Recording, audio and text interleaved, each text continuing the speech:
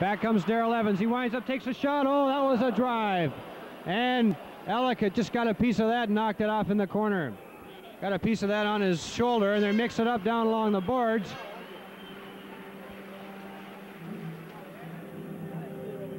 And the action here in the second period is very interesting, to say the least, as the Flyers get 3 goals and take a 4-0 lead.